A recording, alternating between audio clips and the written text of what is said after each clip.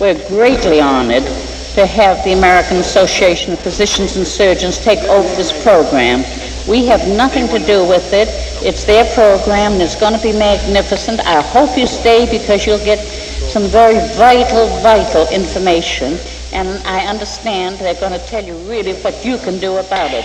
Now, it's my great privilege to introduce Dr. Dorrity from Memphis, Tennessee. I should know, I've been down there. And he is the president of the American Association. So he'll give you his credentials, and he'll carry on from here. Dr. Dorrity.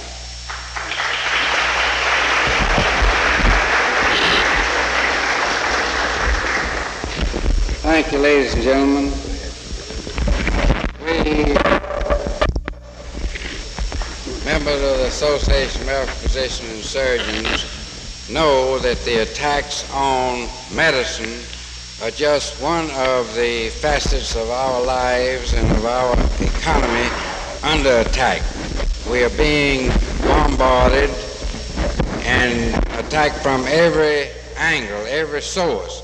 Medicine is just one, and I don't want anybody to forget that. But if we are to preserve any of our freedom that we have left, we have to oppose any and all encroachments whenever and wherever they arise. The attacks on medicine is an encroachment, and we intend to hold the fort and attack at every chance, every opportunity that we have. The program that we have outlined for you today is kind of like serving you dessert first. When I was a child, if I didn't eat my spinach, I couldn't get the tater pie. But Dr. Shenken has some other plans, some other commitments, so we had to put him on first, and we're going to give you your dessert on the front end. Dr. Rudy Shenken is professor of pathology at the University of Nebraska.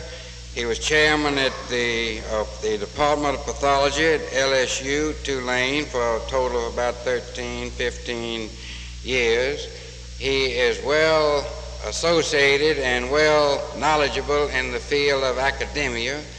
It is paradoxical that you would find a man of his knowledge and his ability who has been a professor and still retains his ideas about the free enterprise system, the capitalistic system, and the freedoms that are under attack, as if you would expect and see in the practice of private medicine under the free enterprise system. He's past president of the American Association of Blood Banks, American Society of Clinical Pathologists, American Board of Pathologists, National Examination Board, president of the International Congress of Clinical Pathologists. He's been very active in organized medicine. He is one of our most esteemed, knowledgeable, well-men in the field, doctors in general and doctors specifically. It is a great pleasure for me to introduce Dr. Rudy Shenken.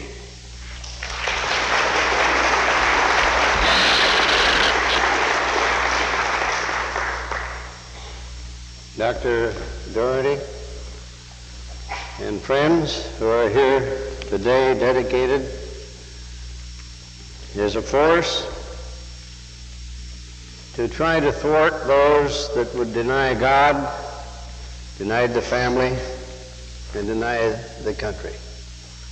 And I hope that my contribution today will in some way help as a deterrent to these forces, which I think we can easily identify as the forces of socialism.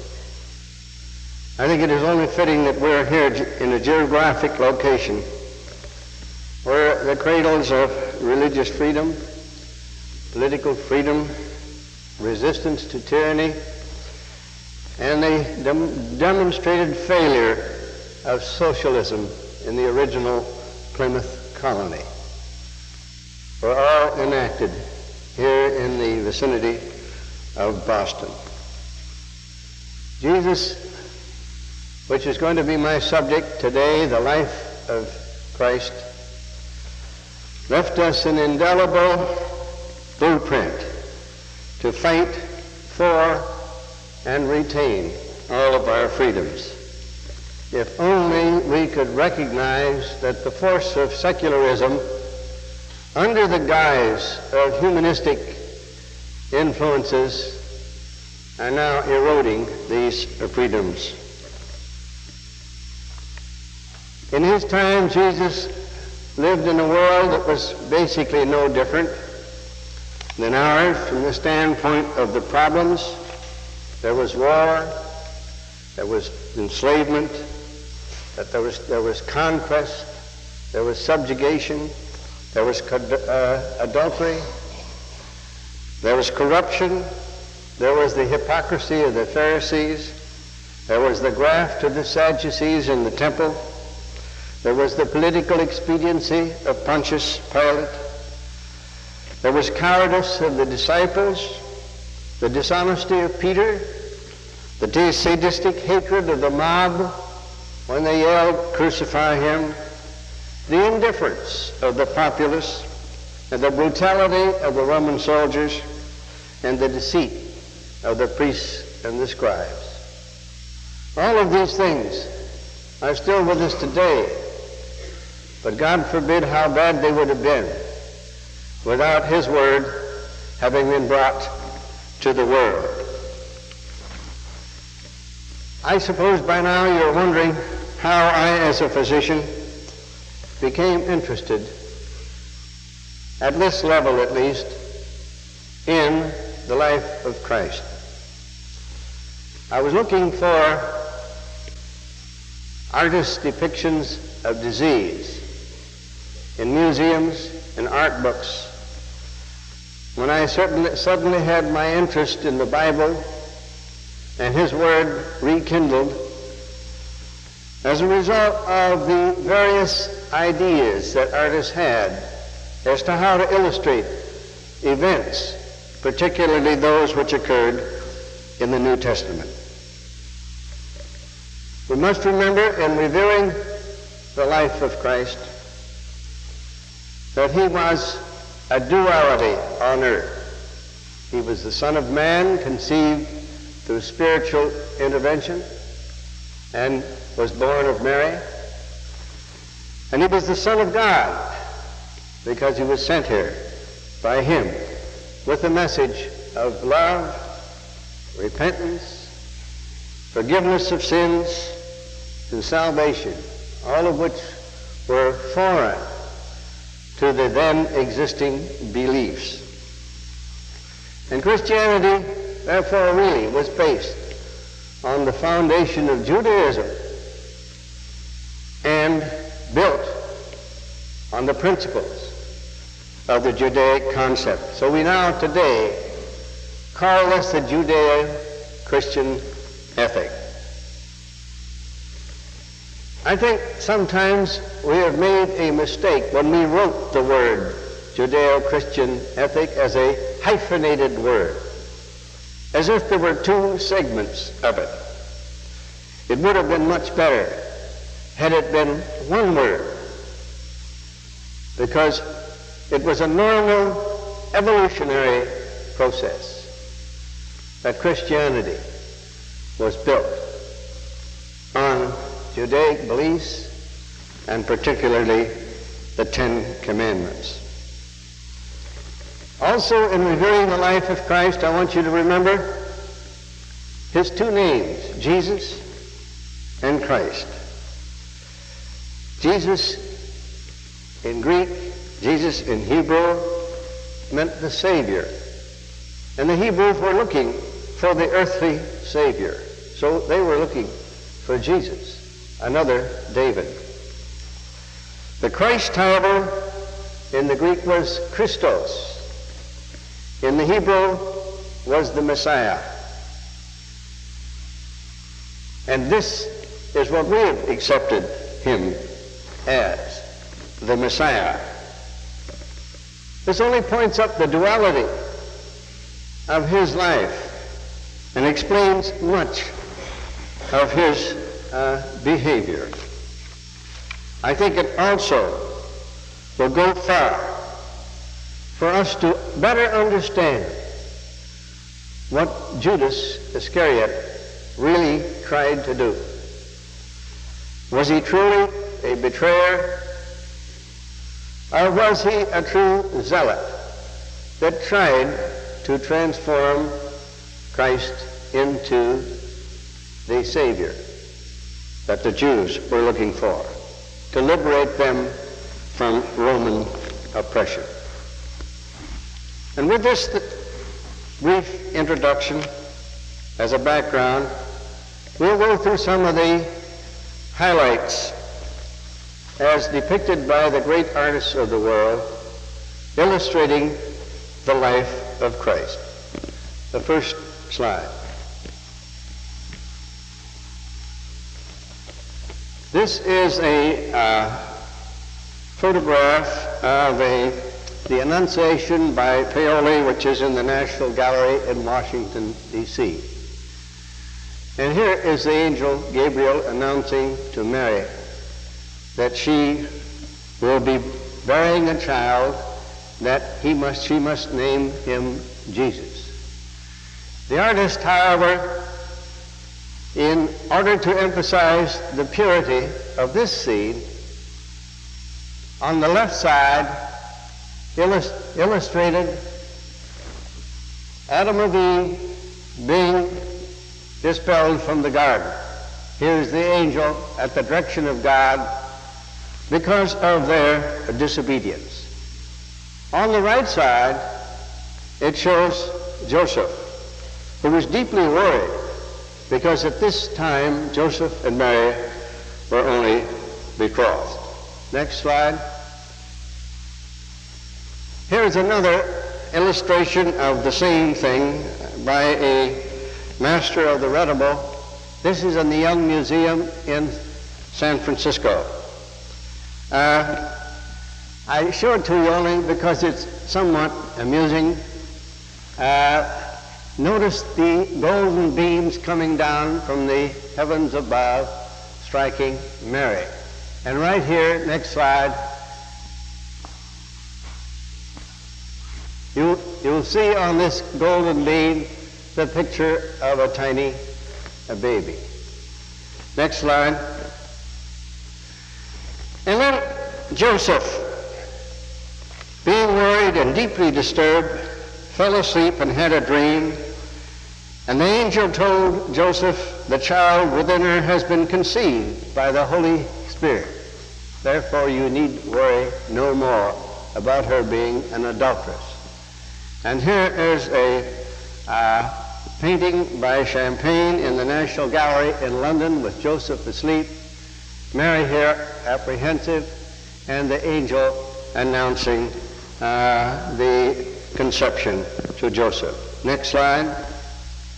And this is an important scene, the Visitation by Albertinelli, which is in Florence, because here is Elizabeth, her cousin, who was an old lady at this time and who had always been barren. And Mary came to her and announced to her that she would be with child, and at that moment the child leaped in her womb. And Elizabeth spoke and said, "Blessed are you among women, blessed is the child you will bear." You're familiar with this because it's part of the liturgy of many of our religious ceremonies. Next slide.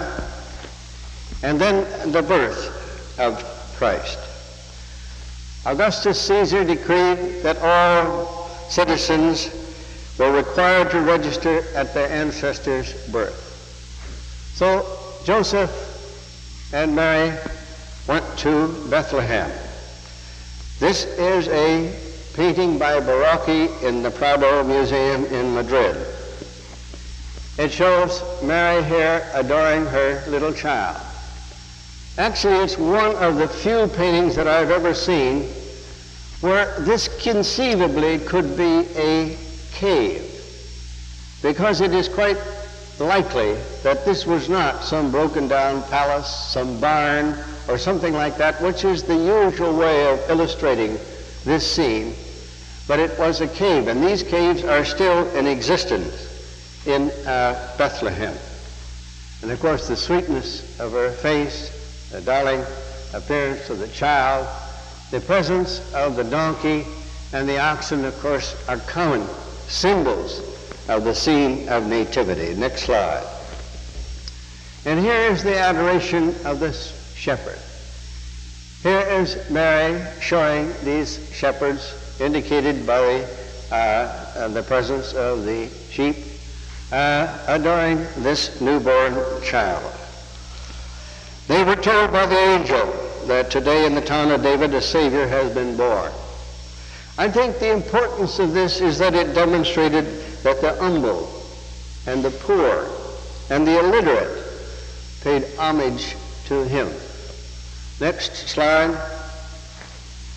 At this particular meeting also, in the Bible, there is a statement that there will be peace on earth, goodwill to men.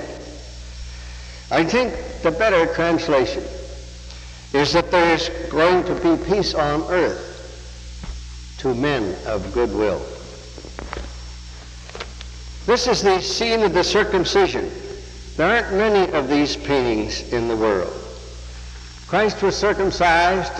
Here he is, being circumcised by the priest, being watched by Joseph here and Mary here, who's brought her little sacrifice with her, 2 pigeons. And I emphasize it only because this emphasizes that Christ was born and reared in a strictly Jewish family, because they adhered to the principles existed at that time and to this day, that circumcision as the mark of the Jew should be carried out on the 8th day. Next. And here is the presentation in the temple to Simeon, the priest, Anna, the priestess who had lived in the temple all of her life, and in the background you can see Joseph and Mary. And here is another instance in which they carried the 2 little pigeons, which were commonly used as indication of sacrifice when some religious ceremony was carried out. This was 40 days after birth. It was the act of purification. Next. After this, there came the adoration of the Magi, the wise men. Many artists place this in a scene similar to the scene of the birth, with the oxen and the donkey, etc., in a stable. This is not accurate. They moved out of the scene of his birth into a house. And although he was smaller than this, here are the wise men that appeared to pay homage with their frank incense, their myrrh, and their gold. I think this is a demonstration that the rich, that the mathematicians, the physicians, the intellectuals, the powerful, were also paying homage to Jesus, just as the illiterate shepherds had done. Next slide. I think it's a beautiful painting by Raphael in the Munich Museum, and it shows, here's Mary, here's Elizabeth. You can see that she's much older, and here is John the Baptist, born of Elizabeth, and the Christ child with Joseph in the background. I only show you this to emphasize that John the Baptist and the Christ child were born about the same time, and that he came on earth to pave the way so that the ministry of Jesus later could be carried out. Next slide. But when the wise men, by the way, did not return to Herod after they had consulted with Herod and asked him, "Where is this King of the Jews of which we have heard?" And they decided that Herod could not be trusted, so they went back another way. So Herod, in order to destroy any rival, had all children under 2 years of age destroyed. And so here is a scene by Giotto, which is in Assisi, Italy, showing Herod here supervising the scene. Here's a child being run through by a sword. Here are the dead babies here as a result of this slaughter. But at the same time, Joseph had a dream. Next slide. And he was told to take his wife and his child and flee to Egypt. This is a painting by Fabriano, also in Uffizi in Italy, and it shows Joseph here leading the donkey with Mary and the child aboard the donkey. Next slide.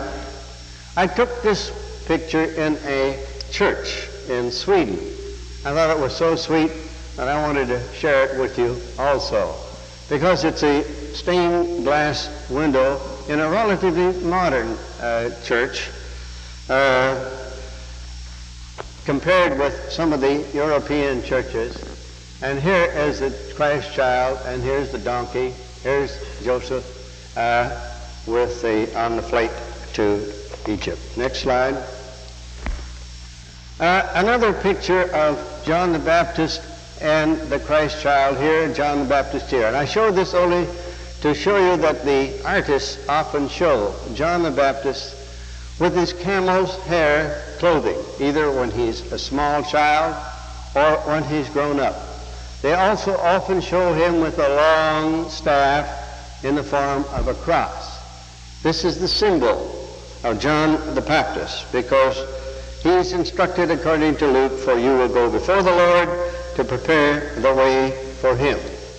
He lived in the desert most of the time before he started his ministry to prepare the way. Next slide. Then there is a long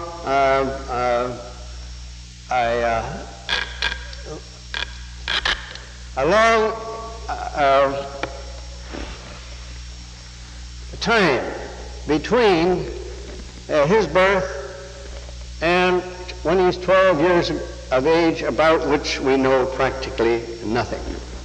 And one day, when his family had prayed at the temple and were on the way back to their home at that time in Bethany, he escaped and went back to the temple and astonished those in the temple with his learning. And when they discovered that he was gone, next slide, this is a beautiful painting by Murillo. His mother, with an expression of astonishment on her face, as if she's saying, "Where have you been?" And he answered, "Didn't you know that I had to be in my Father's house?" No, Mary could not understand what he meant. It's very likely that in this 12 years' time then, that he was not only doing the thing that was traditional among Jews, namely learning their father's trade, but that he was an intense student of the Bible, the Torah, the Talmud, that everything that he could possibly lay his hands on. Otherwise, the New Testament would not be laced so completely with references to the Old Testament. Next slide. And finally, when he's grown up, he's baptized. And here he is. And the reason I took this is an old Armenian miniature, possibly about the 9th or the 10th century. And it took about 1,000 years before Christian art really flourished, because of the taboo against the Judaic warning of creating graven images. And after all of the early Christians were Jews, and the basic foundations of their beliefs were Jewish, except those new things that Christ had added. And so it was understandable that there should be practically nothing but symbolism in the early Christian art. And here is John the Baptist in his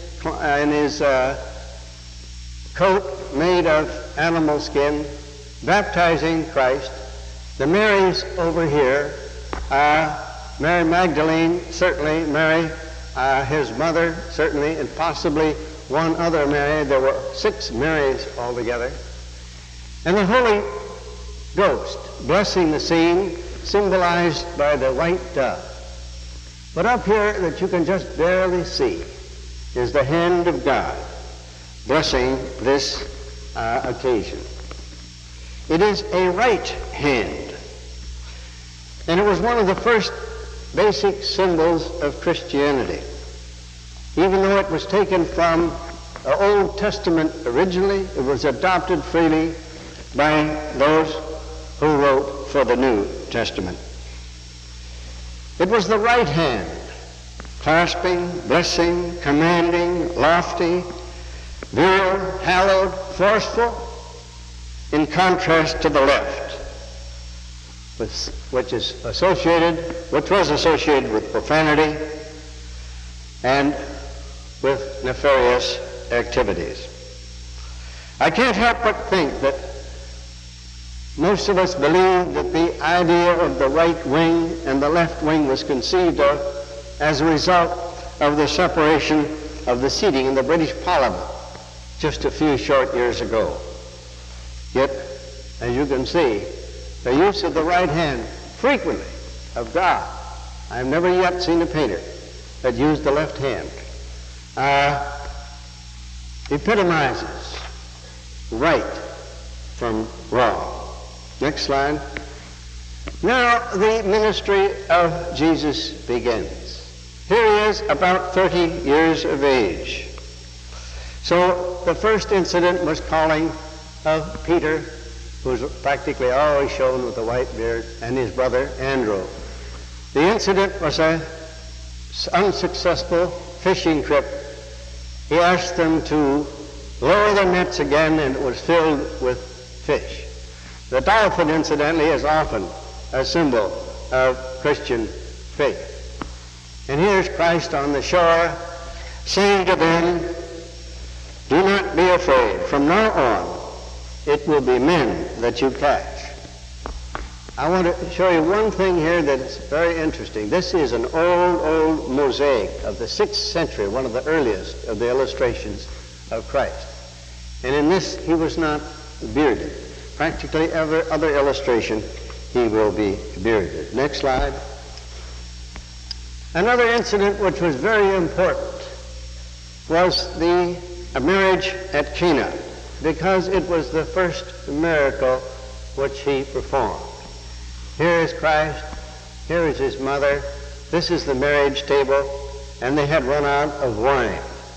And there were 6 crocks of wine, by the way, and if you count them here, there are 1, 2, 3, 4, 5, 6, 7, 8. So the artist didn't read the text too well, but at least he illustrated this miracle, which received a tremendous amount of attention by converting the water being poured into the empty wine crocks into wine so that the marriage ceremony could go on. Next slide. Here is a famous painting in Florence, Italy, from the Church of San Marco by Fra Angelica, the Sermon on the Mount. When Christ here took his disciples up into the mountain and began to preach to them on the basis of their role in the ministry. This is one of the 5 greatest documents in the history of the world. 2 of them in the Bible, the 10 Commandments and the Sermon on the Mount, and 3 of them inspired by the Bible, the Magna Carta, the Declaration of Independence, and the Constitution of the United States. There are 1 or 2 things, however, in the sermon among the Beatitudes that have disturbed Christians for a long time. I might say they've disturbed me. One of them is, blessed are the poor in spirit, for theirs is the kingdom of heaven. The socialists would have you read this as saying, blessed are the poor in spirit, they will inherit the kingdom of the heaven. What is really meant is that the poor in spirit are you and me, those of us who are dependent upon God and cannot exist without his spiritual guidance. The other one is, blessed are the meek, for they shall inherit the earth. When I hear the word meek now, of course I think of Uriah Heep. And I can't believe that Jesus had this in mind. So either the meaning of the word has been changed, or the translation was wrong. As a matter of fact, recently I ran across a statement that they believe this translation from the Greek was incorrect, that the word should have been gentle. And under those circumstances, blessed are the gentle. This would epitomize and describe.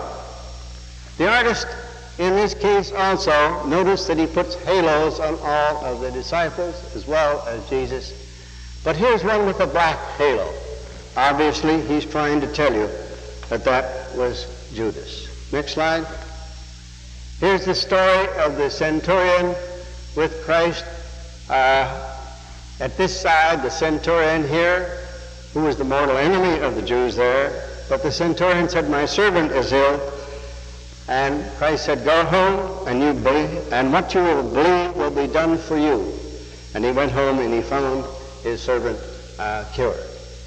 This is the first instance of the conversion of a Gentile, which incidentally at that time the word was synonymous with the pagan, by Christ, who incidentally did very little in the way of proselyting. The proselyting was done primarily by his disciples and by Paul. Next slide. And now we're nearing the place where he is going to make the supreme sacrifice. This is the scene by Caravaggio in a cathedral in Malta showing John the Baptist being beheaded. The story, of course, you know, Salome, Herod's daughter, or Herodias' daughter, put on a dance, and Herod said, what can I do for you? And her mother, who was the target of John the Baptist's criticisms because of her adultery, said, give me John the Baptist's head. And here's Salome here, waiting for the head to be put into the charger. But there's one very interesting thing about this. Caravaggio is one of the few artists that makes Herodias appear as if she is remorseful and frightened as to what she had done. Next slide. The Transfiguration was a meeting high in the mountains with Peter, John, and James. And at this point, they were to see Elijah and Moses on either side in this glaring light. This was the transformation from the earthly ministry to the concentration on training his disciples as to what their mission was on earth. Next slide. And I will show you just a few more examples of the things that disturbed the Pharisees particularly. And this is a very old print from the 10th century, an English Bible, showing the Christ healing the blind. The illustration of this, of course, is of the man that was born blind. The illustration of this is most important because it dispelled the idea that the sins of the father would be visited upon their sons. Next slide. Another incident was the incident of the Good Samaritan. Both the Galileans and the Judeans despised these Samaritans.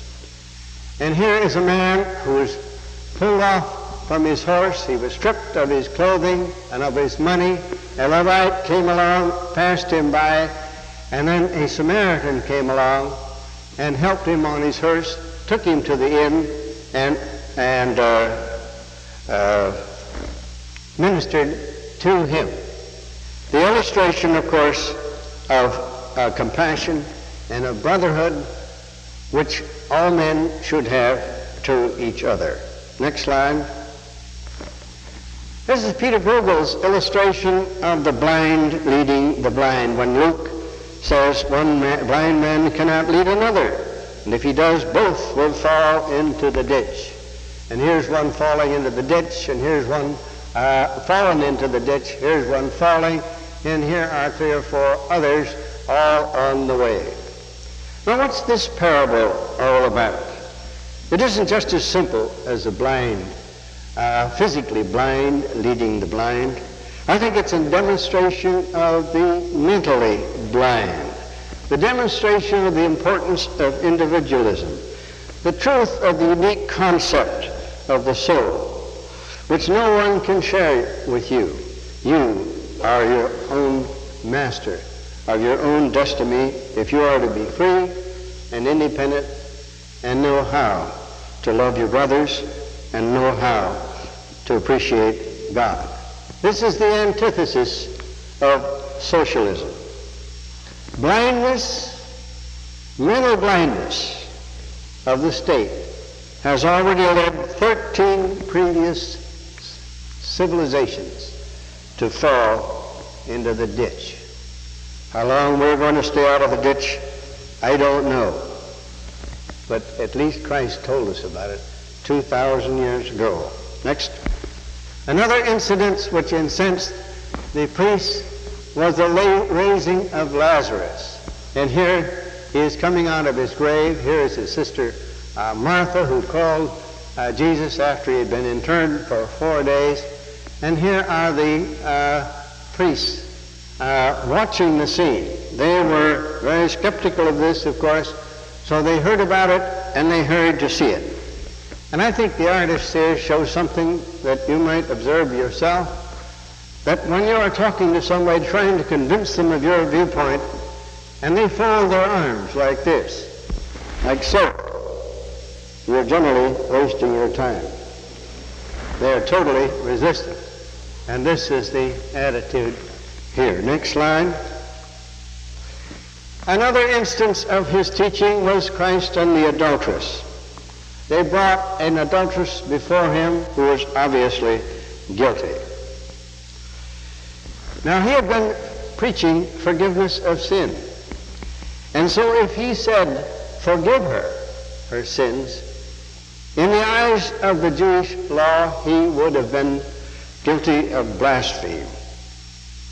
If he had said, she is guilty, and then if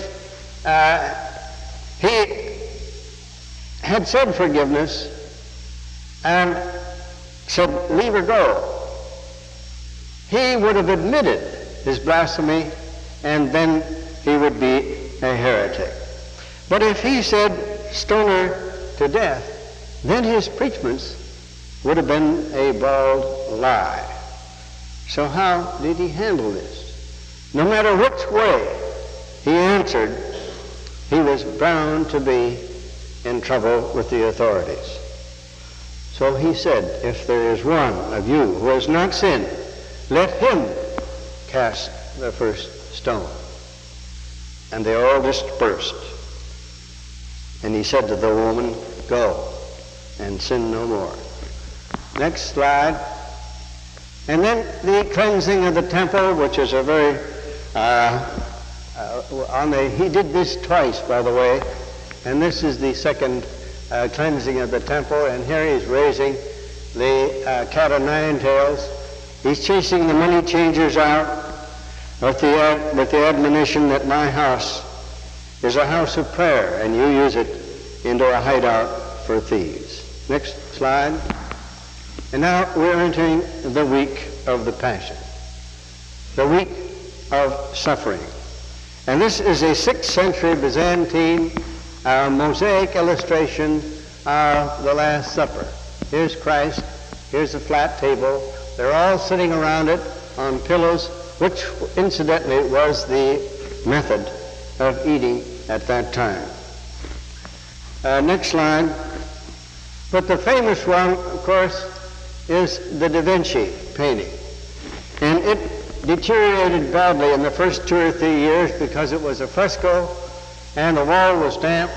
So its present preservation is not much bit different than the foggy picture that you see here today. But what happened at the Last Supper was very important and very prophetic. First, there was a washing of the feet, which is not shown in Da Vinci's picture.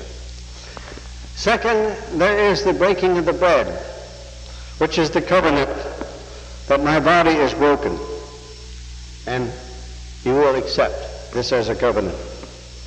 There is a prediction that there will be a pouring out of blood, and so the wine was used symbolic of this. There was the announcement for the first time that one of you will betray me. He had previously said that he would be betrayed, but he had never told them that one of the disciples would betray him. So the consternation that you see here, each talking to the other, is in response, I'm sure, in Leonardo's mind to the announcement of the betrayal. In addition to that, he said, all of you will lose faith. And you recall that the disciples denied up and down that they would never lose faith and give their lives if necessary. Peter was the most adamant in his denial.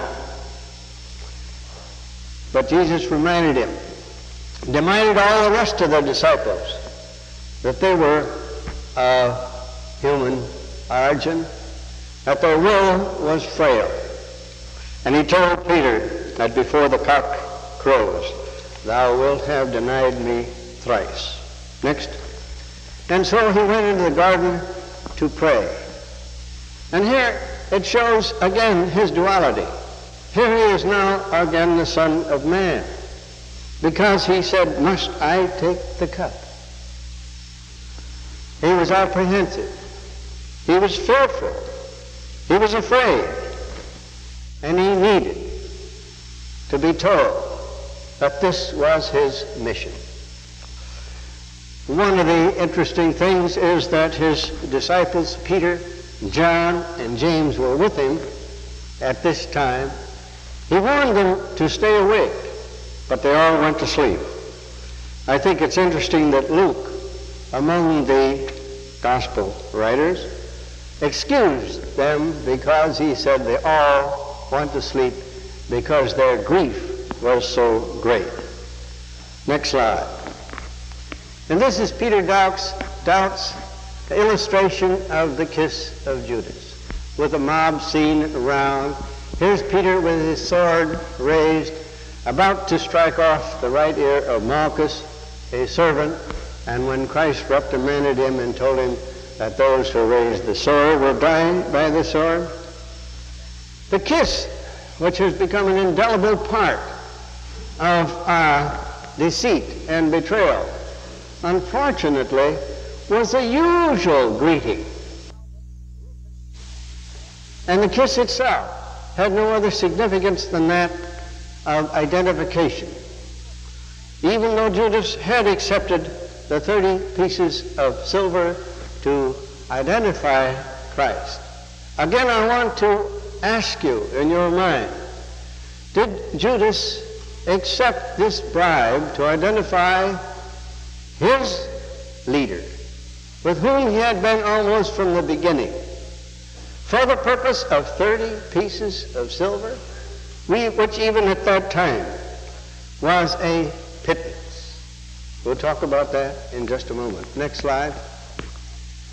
And then the the betrayal or the denial of Peter. And here is the little servant girl that's pointing at Peter and said, this was the man that was with the Nazarene. And he denied it and said, woman, I know him not. And again, an illustration of the fact that we are all frail. We are all human. Even Christ's disciples illustrated our weaknesses. Next slide. And now he's brought before Caiaphas. Here is a bas relief which I took recently in the Victoria and Albert Museum in London. Artist unknown. Caiaphas is over here. Here's Christ being brought before him. And after what is by most authorities adjudged to be an illegal trial before the Sanhedrin, it was at night, which it should never have been. There were no reliable witnesses. There was no defense. Caiaphas said, are you the Christ? And Jesus said, I am. And Caiaphas said, you are then guilty of blasphemy. He must die. He deserves to die. This is only the fourth time in our whole four Gospels that Christ ever said that he was the Son of God. Next slide. And then he's brought before Pilate. And Pilate quizzed him and said, I find no fault in this man. He is not the king of the Jews that you say he is. So he tried to shrug his responsibility and shift it to Herod. And so he sent him to Herod. And Herod, too, didn't want anything to do with it and sent him back after he, by mockery, put on a purple robe usually used to signify a king. Next slide. And then Pilate decided that maybe he would placate the Jews who were demanding his death by having him scourged. And so he was beaten with a cat of nine tails here, a beautiful picture by Signorelli in Milan, Italy. Next slide. And most of the artists will not show the effects of this flagellation, but this is by Murillo here, right here in the Boston Museum of Art, showing the hemorrhages in the skin as a result of the flagellation. Next slide. But he, again, the mob again was not satisfied. And so the soldiers, having put on a crown of thorns, put on the mantle, symbolic of kingship, bound his hands, and Pilate brings them before the mob and said, Ecce homo. Here stands the man. He's not a king. He's not a god. He's not guilty of sedition that you say he is. He didn't say the tribute must not be paid to Caesar, and so forth. Here is the man. And they yelled, crucify him. And so Pilate washed his hands. Next slide. He washed his hands, as you can see here, which incidentally was certainly not a pagan ceremony. This was the cleansing act of the Judaic ceremony. And said, the blood be on your hands. And unfortunately, the Bible records the fact that his be on our hands and those of our children.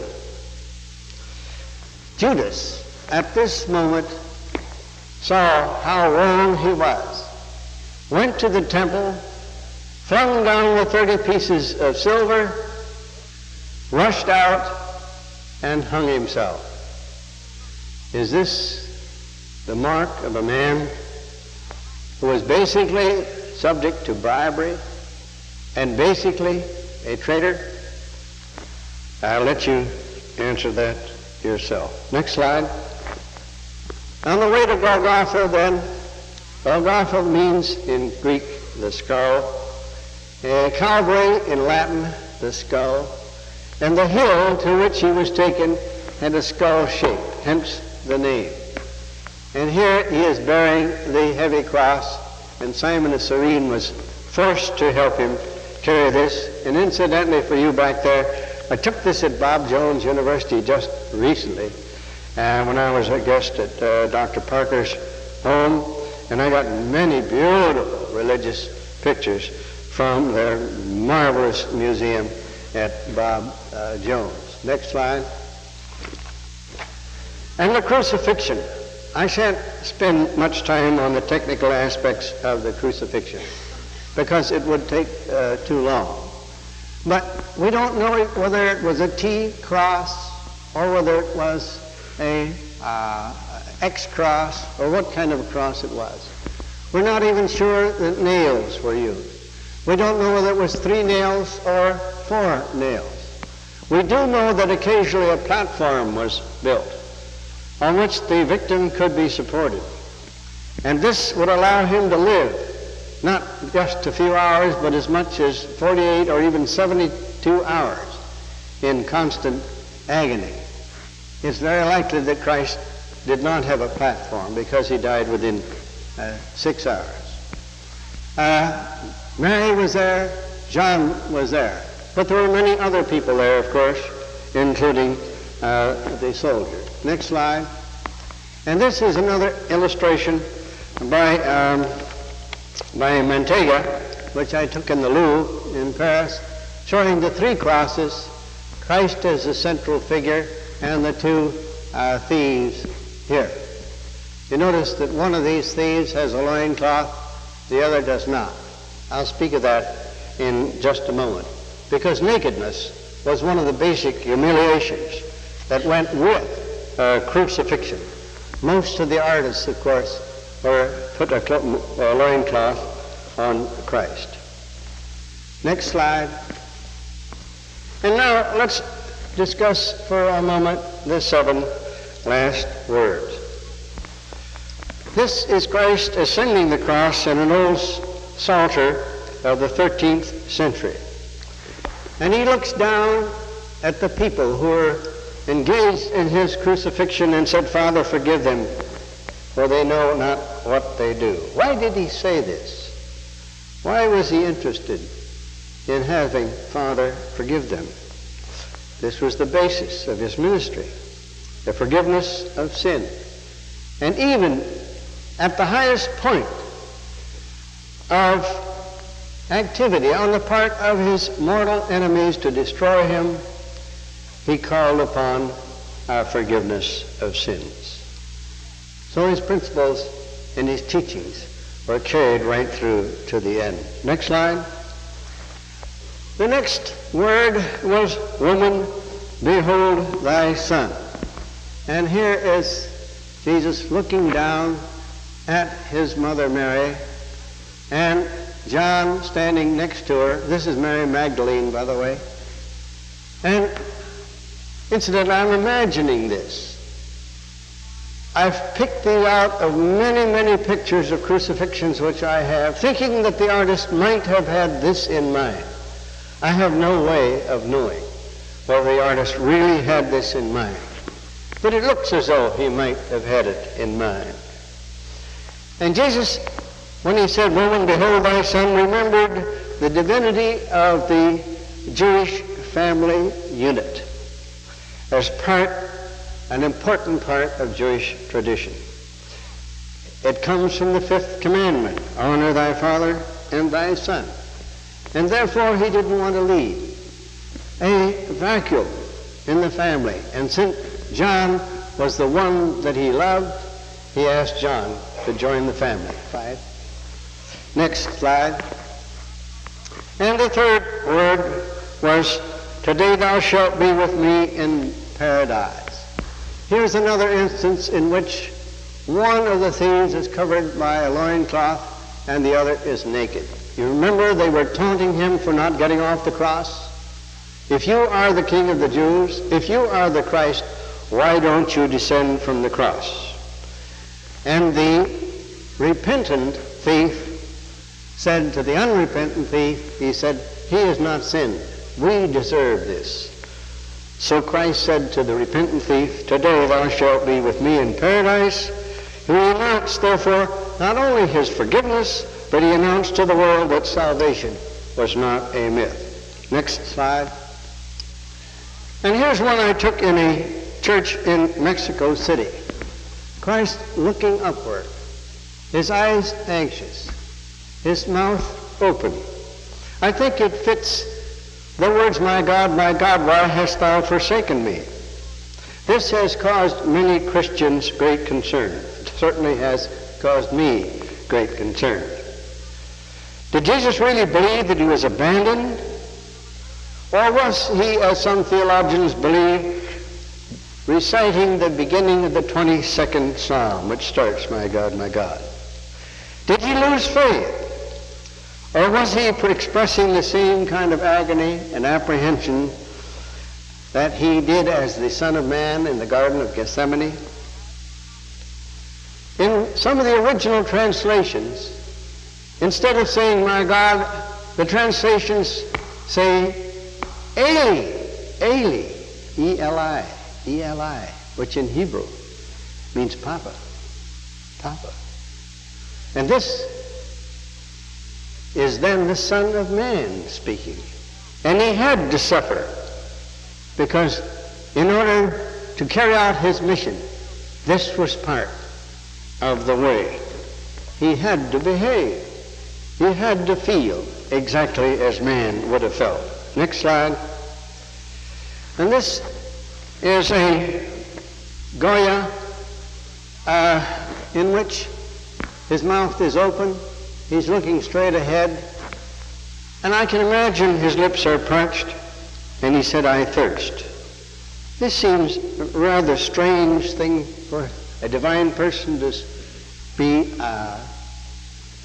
thinking about thirst.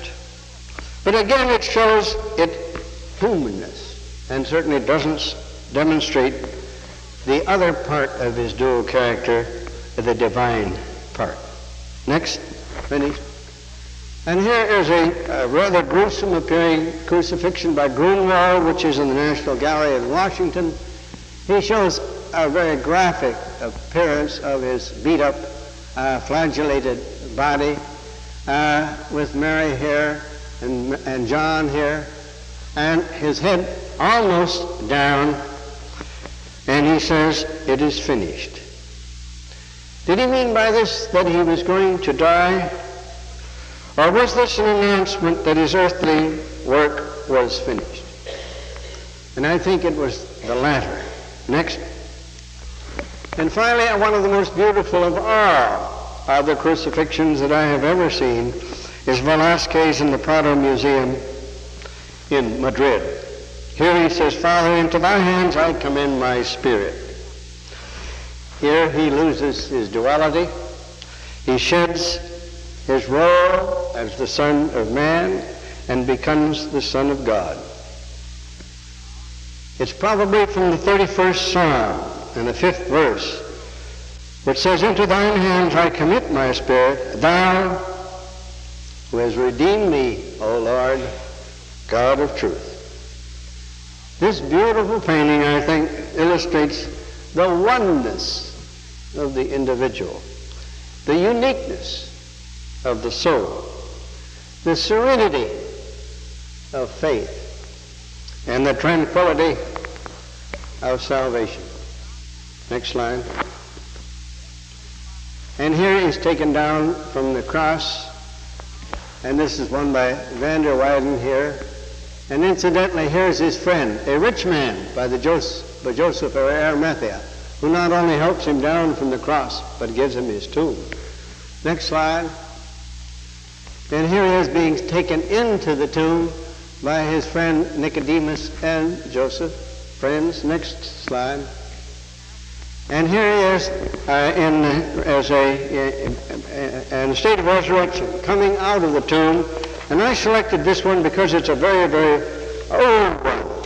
And it illustrates real well the fact that the guards, according to the Bible, were described as if they were dead men, and you can see them lying here as if they were sound asleep or in a coma. And here is Christ coming out of the tomb. Next slide. And here is the risen Christ seen for the first time by Mary Magdalene, and he says, touch me not, noli me tangere, because I go to find my brothers, and I have not yet ascended into the house of my Father. Next slide. And here's the first instance in which he sees three of his disciples at the supper at Emmaus. And next slide. And finally, after he had seen many of his disciples, incidentally, he saw his disciples on 10 different occasions. He saw Thomas, and Thomas would not believe. And so he said, put your finger here and look at my hands. Then stretch out your hand and put it into my side, where the soldiers had put the sword. And when he did this, Thomas said, I believe.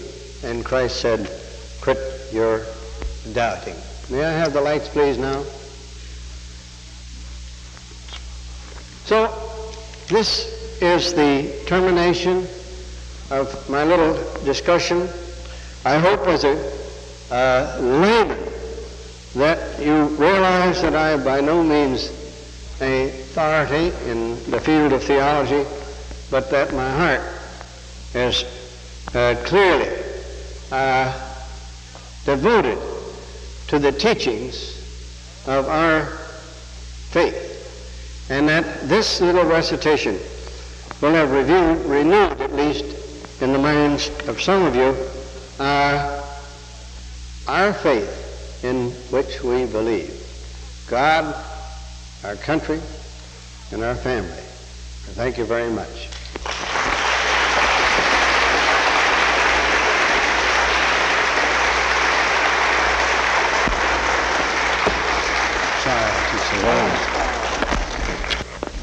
Dr. Shenken has done his homework exceptionally well, and everyone else who has knows that the reason we are in such a terrible shape in our country today is that we are really in a deadly fight between the godly and the anti-God, or the Christly and the Antichrist. And we know, too, that what Dr. Shenken is presenting is further evidence that the miracles are not myths, that where they poo-poo the virgin birth, that type thing, as expounded by the National Council of Churches.